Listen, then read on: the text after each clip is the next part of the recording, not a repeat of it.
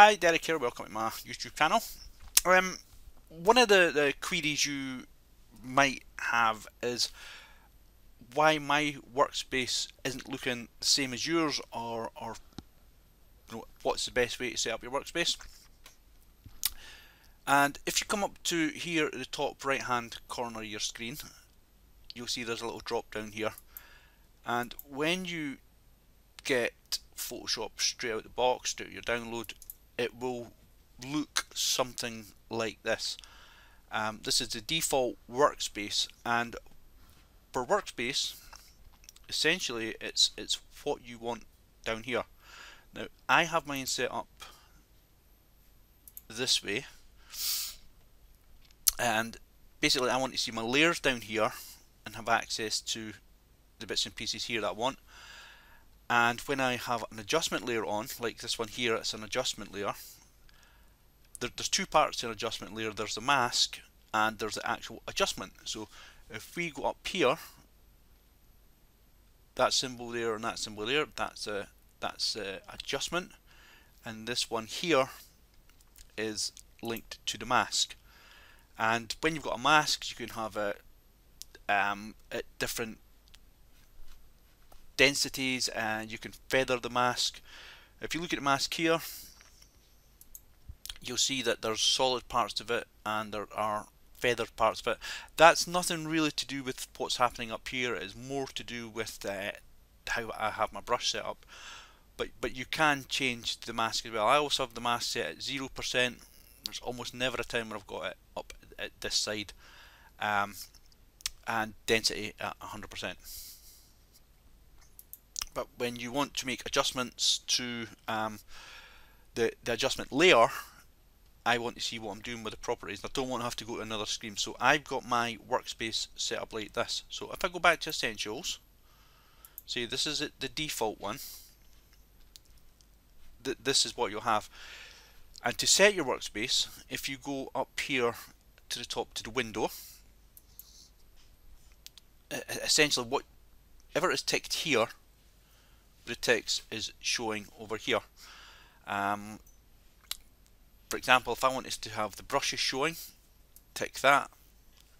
Now it's showing as a pop-up at the side, but if I wanted to, I could lift it over and attach it in here, and now it's part of that workspace. I don't want that, and when you don't want something shown, again, come back up to Windows and then untick. So we've taken that back away, but you'll see it doesn't look like it did a minute or two ago.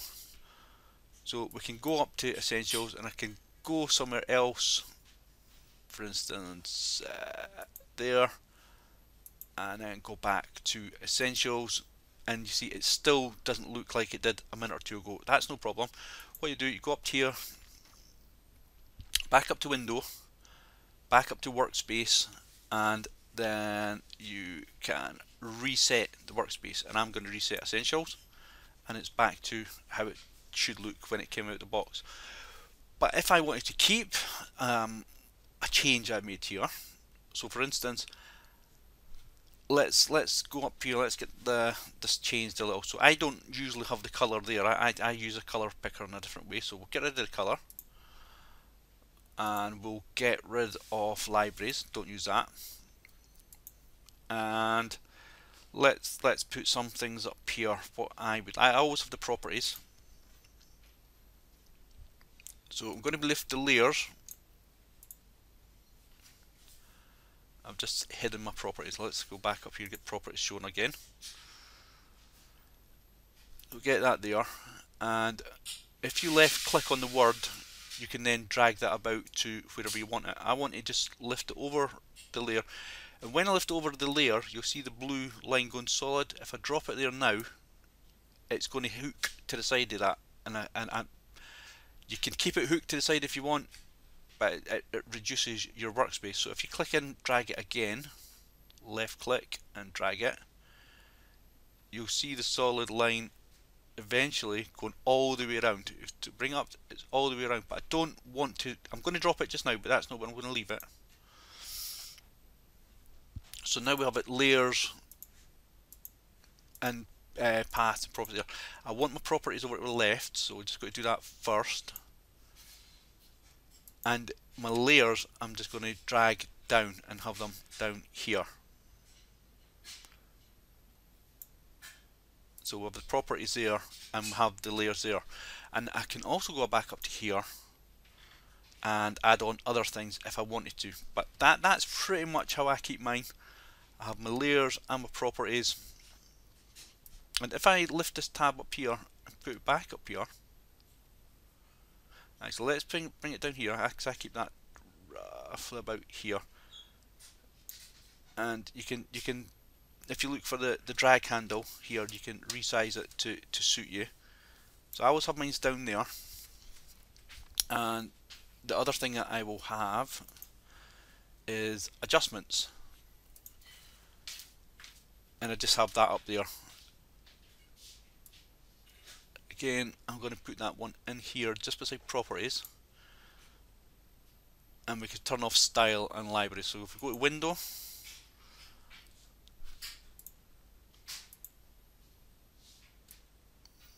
take that over there out of the way, take that over there out of the way, put that up there, and then you can close that down. So I prefer to have it like this: properties, channels, paths, adjustments, and put that to about there, and that to there. And this one here, you can, this little tag here, if you just click that, whoosh, and it's away out the road. And I can squish it all the way up there completely, or open it back up. So that's how we do it. Again, turn this libraries one back off. Libraries is something that Adobe want you to use, so you can go online and store pictures online. I always think that once you start storing stuff online, that's it, you're stuck and you're forever at their mercy after that. So that's how I set them up. So once you've got it set up how you want it, I also sometimes have my video recording equipment and I display that here. So once you've got it set up how you want it, then go up to window and then workspace, and if you say new workspace, you can give it a name, and let's just say this is just a test space, and just click save. Don't worry about checking any of these boxes. You'll see up here now we have this test space, and so I'll go back down to how I prefer it. Mine is photography, and that's how I have mine. It's just different adjustment in layers, or we can go back to the one we just created, test space, and there you go. That's how you create a workspace for yourself. The only thing I would add that this saves without you saving, so we now have this here as a workspace, a test space. If I decided to drag this to here, and I'll now go back over to photography, you'll see my photography is still as it was, but when I come back to the test space one, this is still here. So this will stay, it saves it as you're using it. So you've created a workspace, but any changes you make within the workspace will continually be saved. So just be aware, if you start moving everything about, it might not be exactly how you want it. So just drag that down there. And I usually have quite a lot of layers, that's why I prefer a kind of longer looking layer panel here. But again, you could just left click and drag this out. You drag it anywhere you want on the screen, just whatever suits yourself. So there you go, that's how you make your own workspace.